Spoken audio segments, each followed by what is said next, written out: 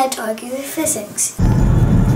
Place is covered in snow, course closed. Still going to do a video because I'm dedicated. Driving is a nightmare. My feet are soaking.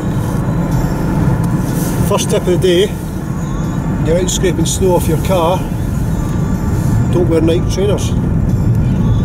Get golf shoes on. Feet are soaking. Right, so the Eureka moment was brilliant. Here comes the snowplow. This is exciting, I like this. The Eureka moment was excellent, a lot of good feedback on YouTube about that. Aiming left, pulling the club down, and two forces pulling in different directions. Great.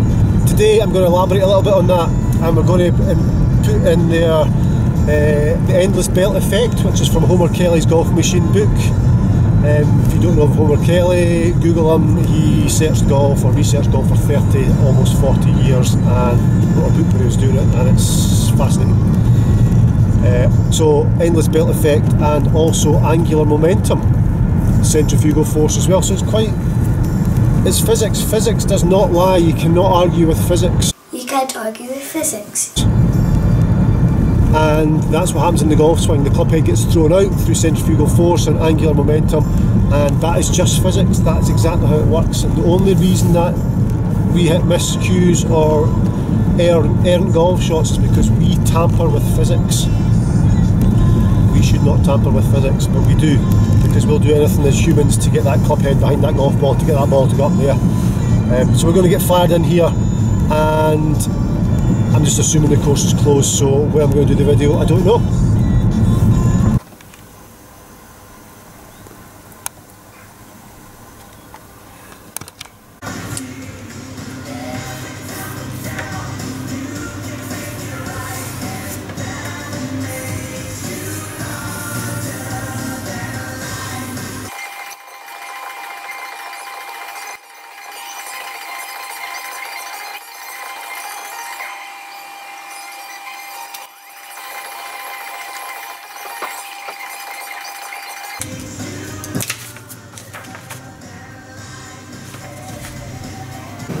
Morning, Jamie. Good morning, Steve. Busy? Oh, rushed off my feet. Okay, so guys, obviously we can't get on the golf course today because of the weather. Course closed due to snow. Disaster. Anyway, my last video, as I've just mentioned, the Eureka moment, which was great. I aimed everything left. Everything aimed left. And as I came down, and it was much easier to feel the two forces going in different directions. So my shoulders were going one way, my body's going the other way, and then the body pulled the shoulders back through to impact. Guys, lots of great comments about that on YouTube. I've had many people commenting on it saying they're getting on really well with that. Let's take it to another level. So this is the Eureka moment advanced. Okay, and this is from Homer Kelly's book, The Golfing Machine. He talks about the endless belt effect. Okay, so imagine this, here we go, endless belt effect. Drawn this out for you. This is a conveyor belt going round and round and round and round and round, and on this conveyor belt is the golf club. Okay, so the golf club, this is the handle of the club, and this is the head of the club. Okay, and it all moves in the same direction at the same speed. Sounds dead simple. So this is my conveyor belt going along this way, like so. That's my golf club. This here is the grip end, and this is the club end, and it all moves. So the grip and the club move in one direction at the same time, round and back, round and back. Let me give you something else. Let's just use this. So this end's club head, this end's grip. So it goes along, so you can see the grip and the club head move in the same direction at the same time, and round, and continue round, and so on. But you get the idea that the hands and the head move at the same time. So that's basically your golf club. Okay, centrifugal force at impact throws the club head towards the golf ball and creates club head speed. So we don't have to generate any more club head speed at impact, because centrifugal force is going to take care of that itself through angular momentum. Okay, so let's look at this again.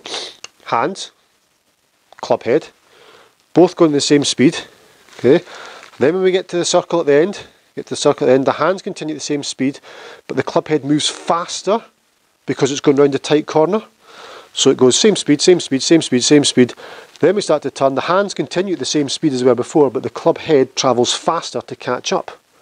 But I've applied no more force. I've not speeded the hands up for the club head to gain momentum. Okay.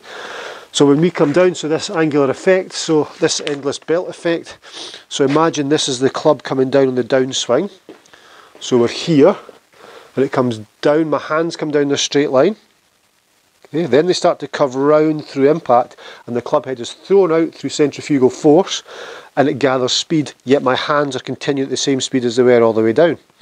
So my hands come down this straight line. That's quite hard to understand, as the hands come down the straight line.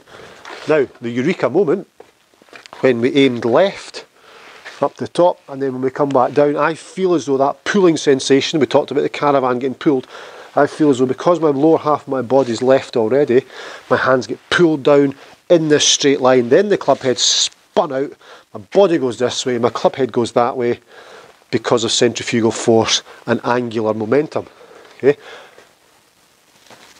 It just throws the club head at the golf ball without having to apply any more force. You can't argue with physics.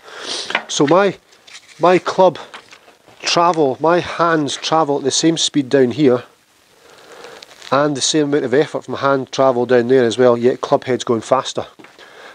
The only way I can really describe that is angular momentum is this hand is a speedboat, this hand is the skier, so it's water skiing, okay, they go in a straight line, great, same speed, let's say, I don't even know anything about speeds of boats, in knots, let's call it 30 miles an hour.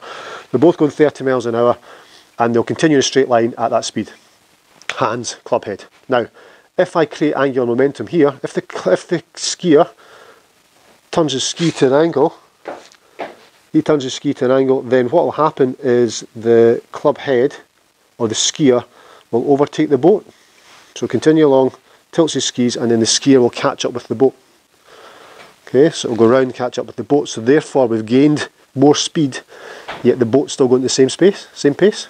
So we're going down, tilts the skis, comes round, catch up with the boat, then the boat has to continue back for him to get back in there, or he'll outride the boat.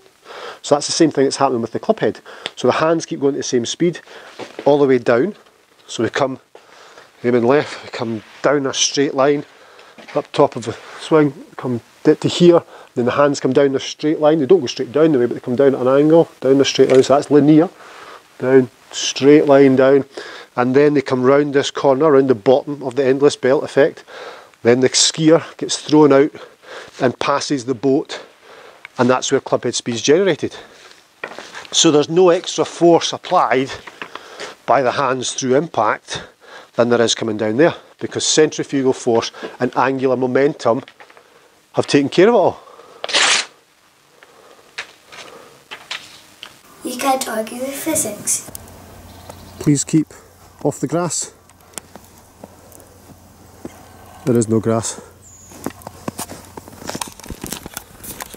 Course closed, I think.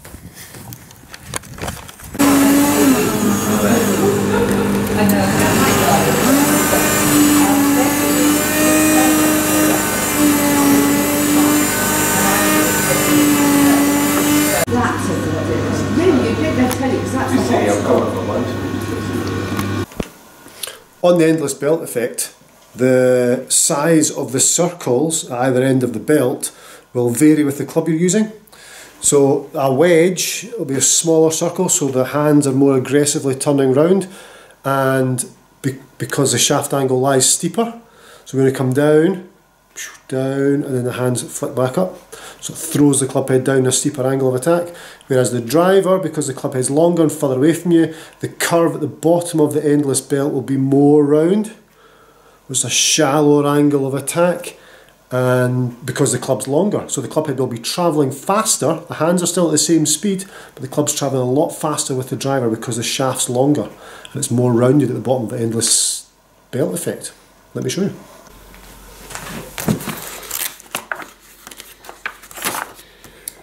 This will do. T-Rex will do. So here is our endless belt for our wedge.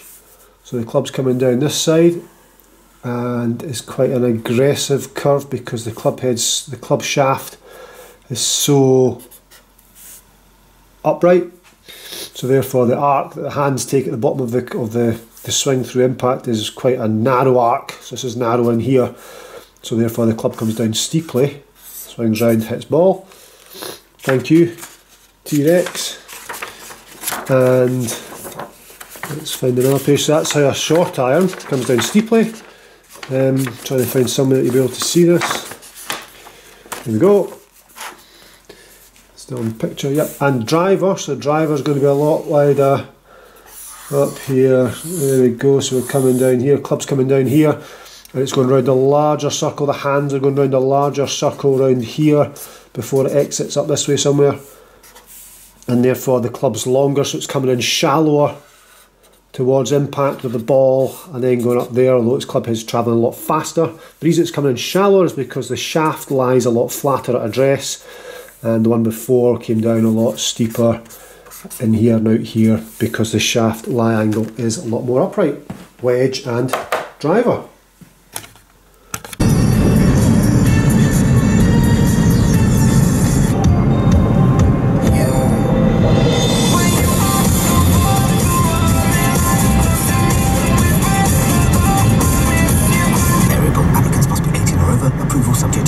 Conditions and exclusions apply. Radio Borders. The home of Keith Clarkson at breakfast. Nightmare. Online or through Absolute the apps. nightmare. Radio Borders. Thursday morning, just gone 11 o'clock. Let's catch up with the latest news with Max Steele. Right, video done. Video done. Found a wee spot under the veranda. Brilliant. I hope that's explained things. It's quite a hard one. The Eureka moment, aim left, watch that video. Watch that video first. The Eureka moment, aimed left, and I hope you can realise that the feeling I get now is when I aim left like that, my hands get pulled down in a straight line. It's linear. Hands get pulled down in a straight line, and then the curve at the bottom, which throws the club out to the right. So my body goes left, my club head goes out to the right. I hit a draw because of angular momentum, centrifugal force, and an understanding of the endless belt. So guys, give it a go, let me know some feedback below. As I say, it was quite technical, but relevant. You can take what you want from it, make it as simple as you want, dissect it all, or go whole hog, go right in there. You can't argue with physics. You can't argue with physics.